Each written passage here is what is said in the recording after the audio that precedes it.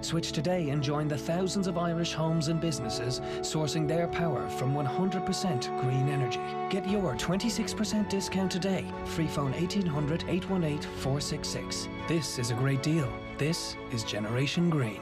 EAB €879.22. Offer from 20th November 2019. Rates valid from 3rd of December 2018, subject to change. 1 year standard unit rate discount for new home electricity customers on direct debit and e-bill. For details of T's and C's, EAB, exit fees, standing charges, see sscelectricity.com. Cocooning. We all know it makes sense, but it can be tough, especially if you're a grandparent missing your grandkids. At Family Friendly HQ, Ireland's trusted parenting community, we want to help. So we've teamed up with Children's Books Ireland to launch a new video just for grandparents. It's a step-by-step video guide on how to read books with your grandchildren using online technology. There's also a reading hub with suggestions for recommended books. So stay safe and enjoy reading together while staying apart. Check out our free video guide at familyfriendlyhq.ie. #ShareAStory. Football on Off the Ball. With Paddy Power, the greatest football partnership since Jeff and Heskey. All right, you're very welcome back. It is Thursdays Off the Ball. John Giles is with us on the line. Evening, John. Evening, Nathan. We'll get to your Arsenal 11 in just a moment, but obviously since we were last on air last week, the news that Norman Hunter unfortunately has contracted coronavirus emerged, and news today that he's severely unwell in hospital. I know, as well as been teammates, you've been very close friends down through the years. Obviously a very worrying time. Very worrying time, Nathan. He has underlying problems, Norman, unfortunately. He's touched leukemia and one other problem. So, fingers crossed in a big way, Nathan, Yeah, you be in touch on a fairly regular basis?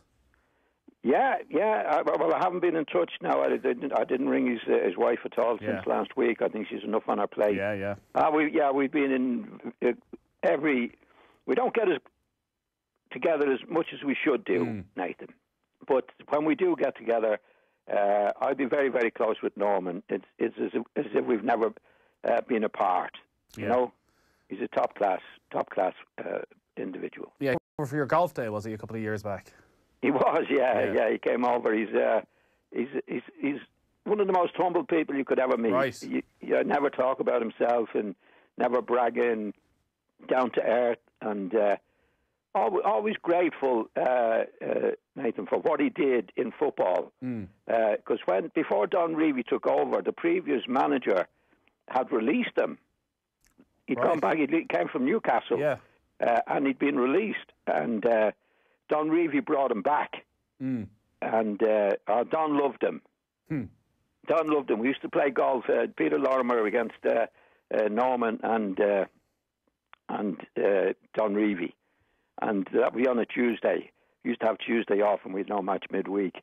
And he'd come in on Monday, and he'd say, "Are we taking them on tomorrow, son?" to Norman, And Norman used to be unbelievably annoyed about it, He'd say, "I wish he wouldn't do that." And we'd say, Norman, you're coming out with your dad tomorrow to play golf with him, But one of the best pros I ever played with or against. Every day, enthusiastic, training. He trained in the midweek as if he was playing in a match, Nathan. Totally grateful for what he had, because as I said, he had been released. Don brought him back, and he really worked at it. And he made himself into one of the great players, in my opinion. The best defender I ever played with. Right. High praise indeed. He was unlucky, Nathan, that he played at the same time as Bobby Moore. And Bobby Moore was a great player. And the bigger the occasion for Bobby Moore, the better he played.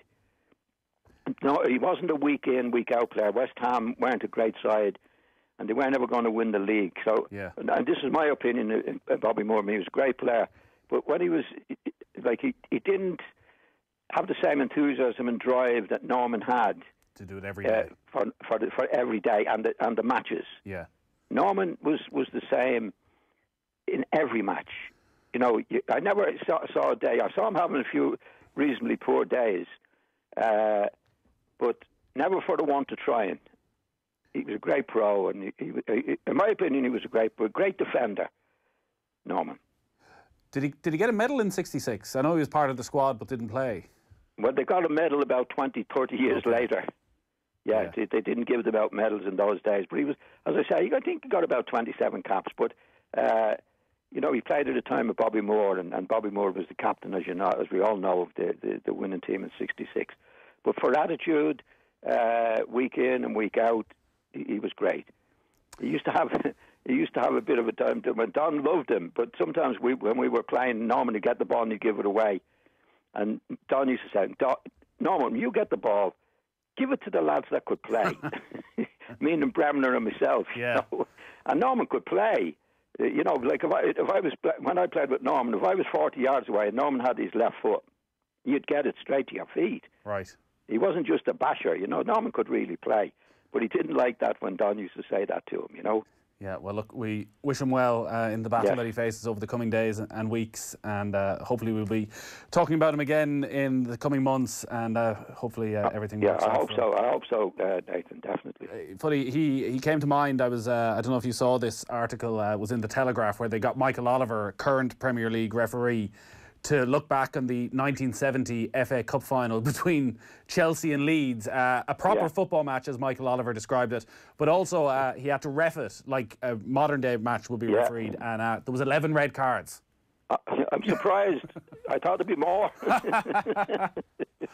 That's the time that was in it, Norman, like we had a few hard men, but so did Chelsea, Chopper Harris and Eddie McCready.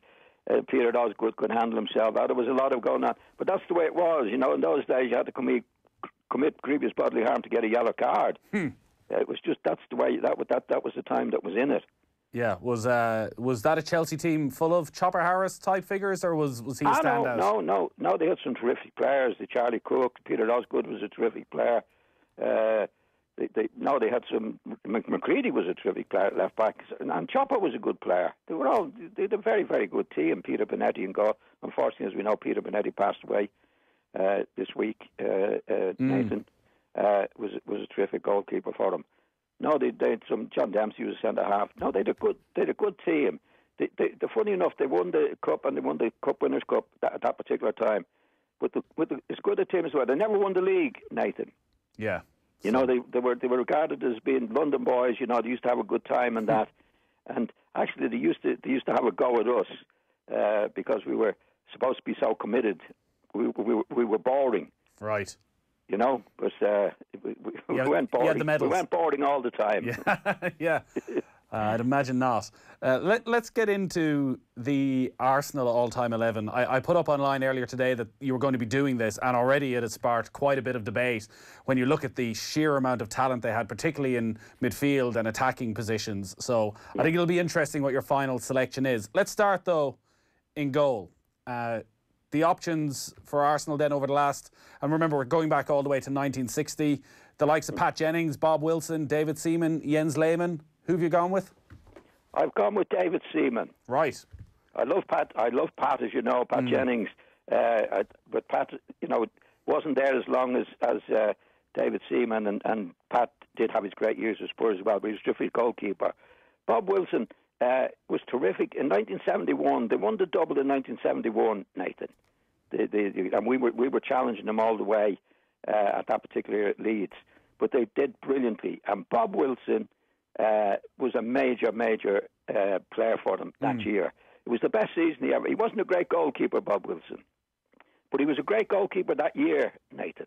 Right. That season, he was fantastic. But I've gone with David Seaman because he gave tremendous service to Arsenal. I'd imagine that was a tough decision because we spoke about Pat Jennings last week. He was obviously in your all-time Tottenham 11. Yeah. And the way you spoke about him, just how good he was. I put Pat in. And I crossed him off. That's how close. Right. I love Pat. I mean, I said to you last week, Pat was the best goalkeeper, in my opinion, of that era. You know, whether it be David Seaman, but David Seaman was a terrific servant, and they were very successful at that particular time as well. Yeah, like there've been so many great Arsenal teams throughout those eras. From, as you mentioned there, that team Bob Wilson played, the double-winning team of '71, the team, real exciting team full of Irish players in late '70s, early '80s, to the George Graham side that were so strong defensively, Arsene Wenger and the Invincibles. It's probably actually only in the last 7-8 years where there's been this real decline, where there aren't too many players in contention for this 11. No, and I'd have to say, like I said last couple of weeks when we were doing the teams, these players that I've picked, again, like in 4 or 5 years' time, we might have another group of players coming in that would take their place. But I'm trying to balance it with the service that they've given to the club, Nathan. You know, there was a couple of players come in for a year or two. Were very, very good players, but the players I picked, and this is my principle in doing it every week so far, is the service that they actually gave to the club at a particular time. So let's go through your back four then, starting at right back. I'm starting with Peter Storey. Okay. Now, Peter Storey became a midfield player, but he started, when I played against him originally in that, he was a right back, and Eddie Gray was our left winger at Leeds, and I used to feel sorry for Eddie. Peter Storey was a hard nut. Right. And he was well able to do it, Nathan. And I used to feel sorry for Eddie. And then he moved into midfield and was marking me. Okay. And after that, he was quiet lad. He never said a dicky word on the pitch, Nathan. He had this mad stare, though. You know, he frightened the life out of you. But he could play. He was a great marker. He was the best marker I came across playing, man marking. In the middle of the field. Played for England in the middle. Played for England at right back as well. Yeah. I only met him once. I played in the 3 versus the 6 when we were entering the common market. And he was in that. And it's the first time I really got him on a social occasion. He still never said a word. But he didn't kick me. That was okay. Actually, he was a good lad overall. But he was a good player. He was a good, steady player. Very good, steady player. The obvious modern alternative would have been a Lee Dixon. He wouldn't be as hard as Storey. Right. No, he wouldn't be as hard as Storey. Storey was, I'd say, he was the best. When he moved to midfield, now he was the best man marker I came across. He could play, but he was a tough nut, Nathan. So Peter Storey is your right back. Who's your left back? My left back is Bob McNabb. Right. You might know about Bob McNabb. Played for them in their double winning team at that particular time. He played for England as well. He was a steady player, good footballer. He came from Huddersfield. Actually, when I went to Leeds first, we played Huddersfield within the second division. He made his debut against me. Okay. And he did well. I hardly got a kick of the ball against me. He was a very, very good player, understated, got on with the job, good lad, but did the job well, Nathan. Again, left back must have been such a difficult selection, because you think of the back four from George Graham, where you had Dixon on the right, Winterburn on the left, Ashley Cole, who for a lot of people is potentially the best left back of the Premier League era, and Kenny Sampson, who I was looking at earlier. Like Kenny Sampson, his first 7 seasons at Arsenal was in the PFA Team of the Year every single season. It's a very difficult pick, as you can imagine. And I do have all those players down, Ashley Cole and Lee Dixon and these players in my special mention, for example, and it's very difficult, Nathan, like there would be people who would be fans of those particular players. Now, I'm going back a while, and so Bob McNabb wouldn't be as familiar to some of the players. I'm going back to the 60s and that. Yeah. But he did play regularly they did win the double, don't forget, years ago when Bob McNabb and Frank McClintock and these guys were playing in the team. Which was a huge achievement, because in those days, Nathan, there was more teams likely to win the league than now. Yeah. Do you know what I mean? And there was more competition, in my opinion, to win the league in those days than there is now, because you got the top 6, and it hasn't been out the top 6 for years and years, At that time, there was about 6, 7, 8, actually between 66, I think, and 73. 7 different teams won the league.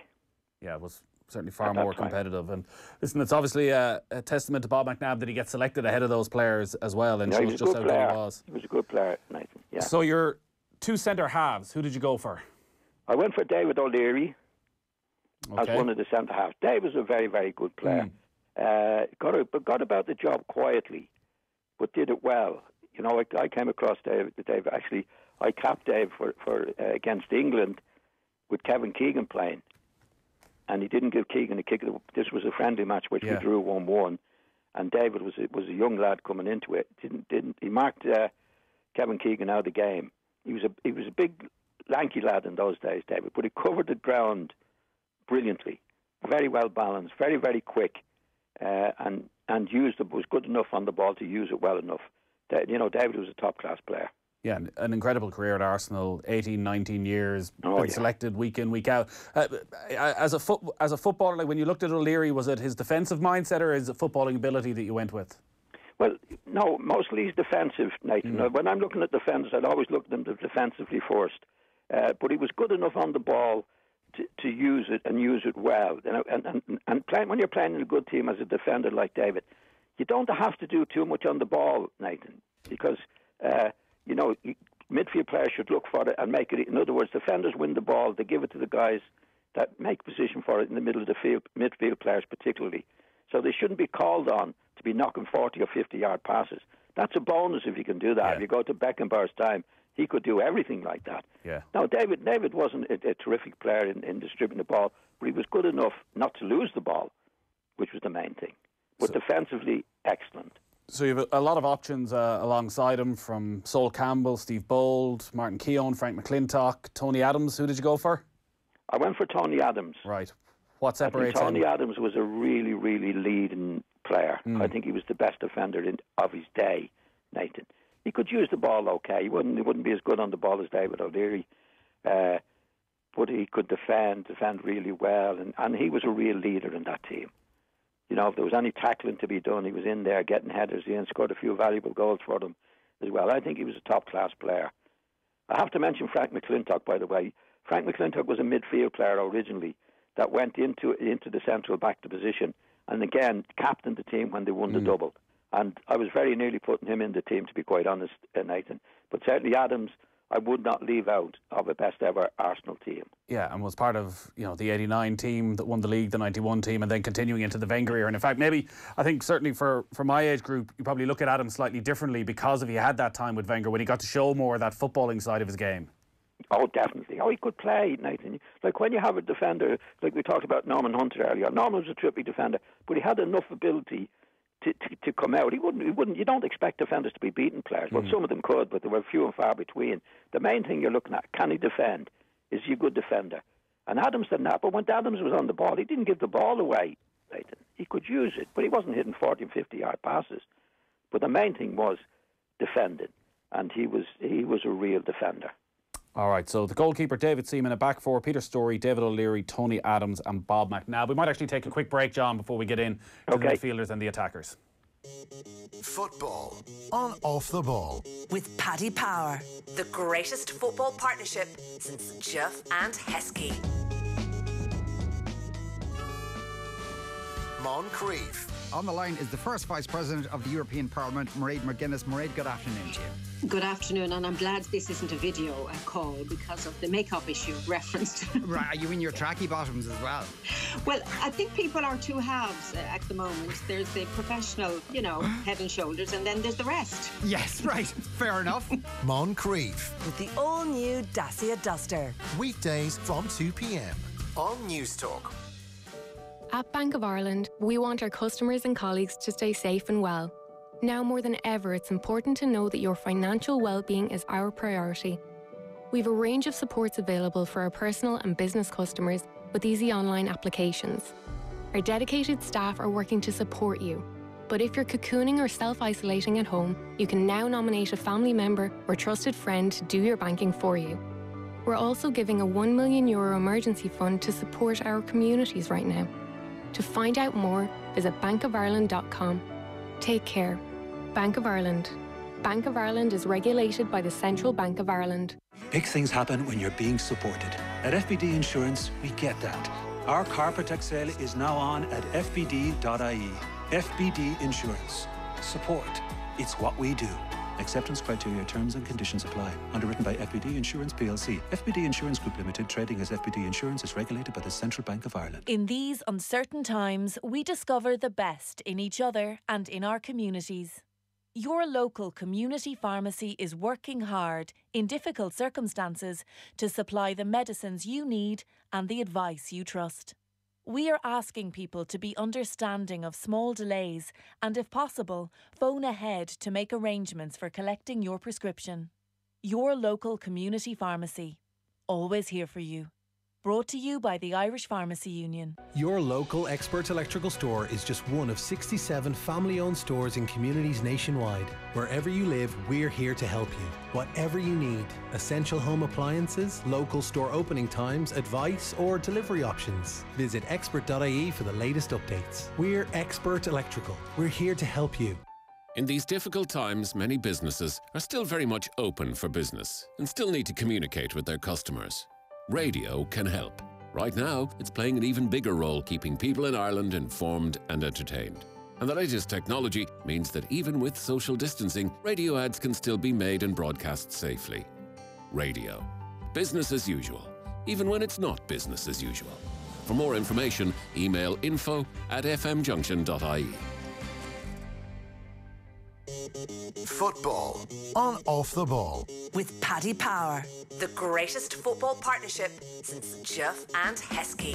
You're welcome back. It's Thursdays Off the Ball. Nathan with you, and John Giles on the line as well, picking his all-time Arsenal 11. He's gone for David Seaman in goals, a back four of Peter Storey, David O'Leary, Tony Adams and Bob McNabb.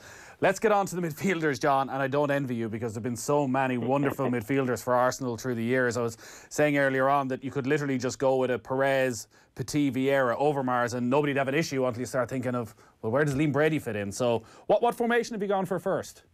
I've gone for 4-3-3. So three midfielders. Three midfielders, yeah. Who have you gone with? I've gone with Fabregas. Right. That's Fabregas. I think for a period in England, he was the best midfield player in the Premiership, Nathan. He could get on the ball. He could, especially in the middle of the midfield, he could dictate it. I think it was a shame that he left Arsenal, or maybe, I don't know whether he had to leave at that particular time. Wenger brought him in, as we know, but I think he became a top-class player for the few years that he was at Arsenal. And incredible the way at such a young age he was that player that you talk about, with the technique, with the ability to control games from midfield. Like pretty much played a full season at 17 in the centre of midfield for a brilliant Arsenal team. Yeah, he was. I don't think he marched on to greatness. I think maybe leaving Arsenal stopped that, Nathan. But I think he had the ability to do it. As you say, at 17, he had all the right ideas. He had the technique to do it. He got better with Arsenal. And then I think they were following a programme, or Wenger had to follow a programme. There was finances involved. And he left. I think he was marching on to greatness at that particular time. The fact that maybe he didn't fully get to that level of greatness, and as good as he was, and he didn't really enjoy much success. There was an FA Cup win. He was part of a team that got to a Champions League final. But unlike a lot of the names, even the ones I was mentioning there, he never was able to bring them to a league title. Did any part of that come into your reckoning? No, because I think it was beyond his control. I think when they were going for the new stadium, Nathan, I think the future changed for Arsenal. I don't think Wenger could then. I think Wenger went for the policy of the big stadium, the stadium being the main concern, that he couldn't afford the best players. He had to sell Fabregas. He had to do things that at the time Alex Ferguson didn't have to do, for example. Alex Ferguson wasn't bothered about the new stand and anything else. He was getting the money to buy the best players available. And I think Wenger, with the wage, the wage structure, and that all changed to accommodate the new stadium. That's when they parted ways, Wenger and Ferguson. Ferguson wasn't bothered about a new stand. He was better about getting the best players in. I think Wenger approached it in a different way. He said, I'm the manager of the club. It's not just the playing situation that I'm a manager of. I'm a manager of the club. And he went a certain way to make sure that they had the money to build a new stadium. He stopped buying the best players, and he had to sell a few players, Nathan. That was the difference at that time. I think had he been in the same position as attitude as Ferguson, he would have bought good players surrounding Fabregas. But that stopped. Yeah. And he then couldn't compete with Manchester United. So Fabregas, the first midfielder in. Who else have you gone for? I've gone for Patrick Vieira. Straightforward selection? Oh, no problem. He was one of the best, Nathan. He was a warrior. He could play. He could score goals. And this was the time when Wenger first came to the club. You see, I think when any manager comes to a club, you usually have spot 2 or 3 players, Nathan, in other places or maybe in clubs you were with that you could get. And he certainly did that. He got Vieira and he got Henry in two at least at that particular time. Where I think they both were at Juventus, were they? And they weren't doing very well. So he got them in. But Vieira was a real player. He could do everything. He could tackle, he could get stuck in, he could play, he could score a few goals for you. So he was a really top class midfield player. Yeah, and the rivalry with Roy Keane just added to it. Oh well, I think he was trying to bully somebody, Vieira, which he would. I think he tried to bully anybody when they were coming down the pit. Yeah, Gary Neville. And Gary Neville, he wasn't a bad judge then, was he? And Keane stuck up for him. Yeah. You know, like Keane was captain of the team, and he wouldn't bow to anybody either. So there was a right battle between those two. You know, they were two great players, but Vieira, I think, was a great player and a huge signing for Arsenal and influence at that particular time. So Fabregas and Vieira, who's the final selection? I've gone for Liam Brady. All right, I was starting to get a little bit worried there. Yeah, we had to get something beautiful in there, and Liam I would always regard as a beautiful player. Easy on the eye, Nathan. You know, get on his left foot. He can dribble. He could go past people, get the pass in. I thought Liam was a wonderful player. Was he a midfielder? Was he a midfielder who was effective in every game? Yeah, well, he played left-hand side of midfield. I don't think he was capable of playing in the Vieira's position as the general of midfield. I don't think Liam had that in him, but he had this beautiful approach that you get the ball out to Liam and he'll do something on it, because he could beat players. You don't get many midfield players now or then who could go past people, and it's sometimes it's the most effective thing in the game. You go past your opposition, and Liam could do that. You know, he was a beautiful player. He wasn't a warrior like Vieira, and he was suited to the left-hand side midfield. I don't think he was able to play middle of midfield to dictate the game. So you had to get the ball out to Liam, and then he could really do his stuff. He obviously do it brilliantly. Yeah, he obviously and easy on the eye, Nathan. You know, easy on the eye. When beautiful control, he had a good swerve. He could get a good shot in. He could make a pass.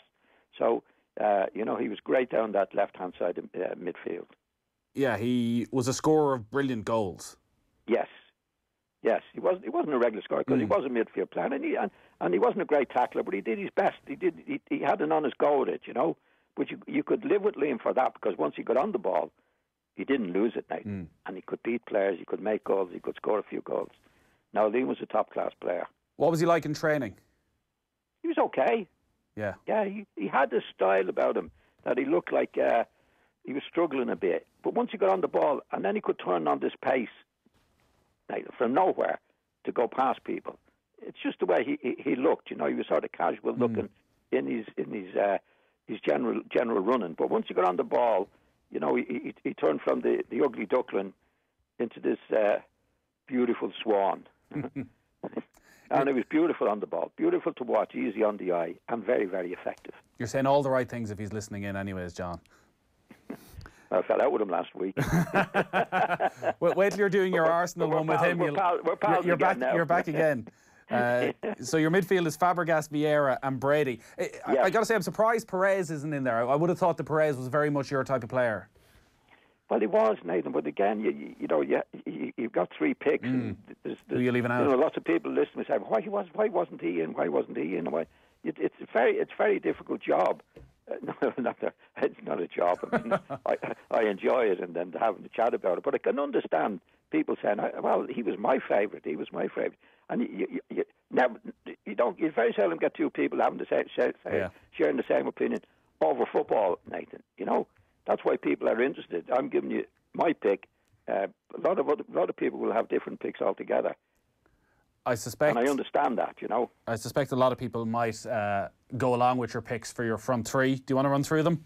Yeah, I've got Ian Wright, who I think was a terrific player. What a career he had. He came in from late non-league football quite late to Crystal Palace. I think he was about 26, 27, 28 when he moved to Arsenal. But what a difference he made to him. He was absolutely brilliant. My own opinion on when he went to play for England, or when he did play for England, he didn't play quite as well as he could have played. I think he was too anxious to please, Nathan. Right. That was my opinion with England. But Arsenal, he was very comfortable. He scored brilliant goals. He was an absolute brilliant goal scorer and worked quite hard as well. I wouldn't have any doubts about putting him in the team. I thought he was terrific for it. Yeah, at the time he ended up in their all-time leading scorer, and it's only to say it there. I hadn't realised he was 27, 28 when he went to Arsenal. Like, to go on and score that many goals at that stage of your career. Yeah, and good goals, mate. Well, there's no such thing as a bad goal, but I mean, the way he scored a lot of goals on his own. You know, going past people and chipping them in, and you know, he was a top-class striker for Arsenal. There's no doubt about that. He was really, really good. And a good attitude, too. Yeah, so Ian Wright is in there. Who's alongside him? I've got Thierry Henry. Again, straightforward? Oh, yeah. I think he was one of the greats, to be honest. And funny enough, when he went to Arsenal, I don't know if you remember now, he played on the right wing a lot. I thought he was terrible. I did. I thought, what's he doing in the team? He's hopeless. And then he moved into centre-forward and leading the attack, and he became... What a goal scorer he was. He's a big lad, as we know, quick, great balance, great dribbler, great shot in his right foot, and finishing well. Oh, he was a real player. Yeah, both a scorer of great goals and a scorer of lots of goals, like 6 straight seasons where he scored 24 and over in the Premier League. Yeah, he was brilliant, Nathan. I think he became one of the great goal scorers in the Premier League.